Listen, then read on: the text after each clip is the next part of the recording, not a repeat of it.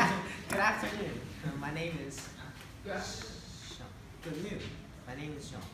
And I'm gonna talk about the topic Cat and I used to have a dog years ago. His name was Friday. He might have some special meaning, but I quite forget it. He had been in my family before I was born, so he's older than me, maybe a year. And on the day he left, he was 16 years old.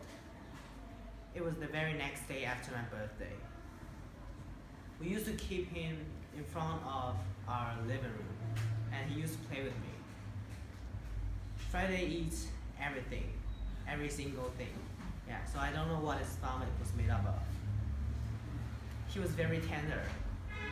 He didn't always bark loudly or ever bite anyone.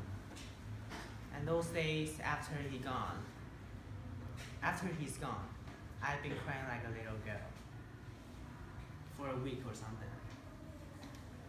And the thing was, I really miss him, and now I still do.